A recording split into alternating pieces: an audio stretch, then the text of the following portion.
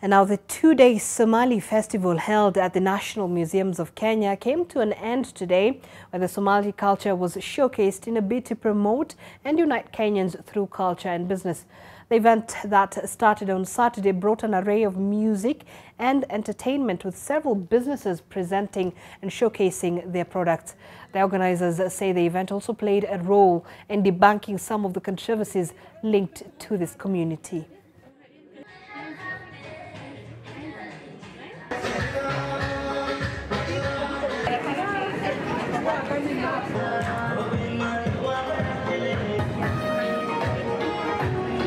Basically want to create awareness about the Somali culture.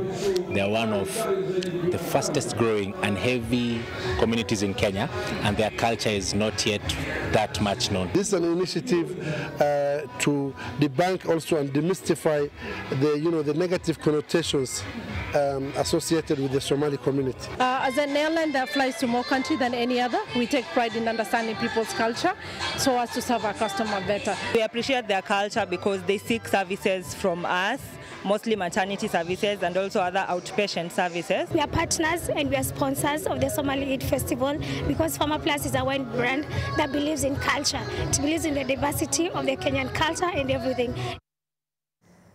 And away from that, a section of leaders led by Githunguri Member of Parliament Gathoni Omushomba have criticized President William Ruto of turning a blind eye to corrupt dealings in his government and for not taking strong action against cabinet secretaries implicated in graft scandals and neglecting their duties.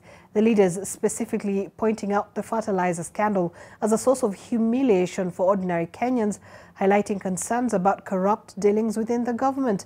Azimio la Umoja Coalition had earlier called for the resignation of Agriculture Cabinet Secretary Mithika Linturi.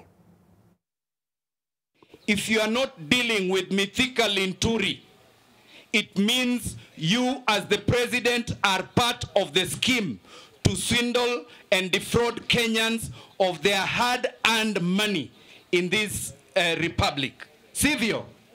Kama rais amchukulii hatua, kwa hivyo yeye pia ako katika hiyo deal. Tuliona huyu waziri ambayo tunataka kumpeleka nyumbani aliletea maseneta hiyo fertilizer ati wanuse wasikie kama ni mzuri. Yaani nchi zingine duniani wanatumia machine ya kupima kama fertilizer iko sawa. Lakini sisi hapa Kenya ati tunatumia smell technology. Hiyo ni maneno sawa kweli?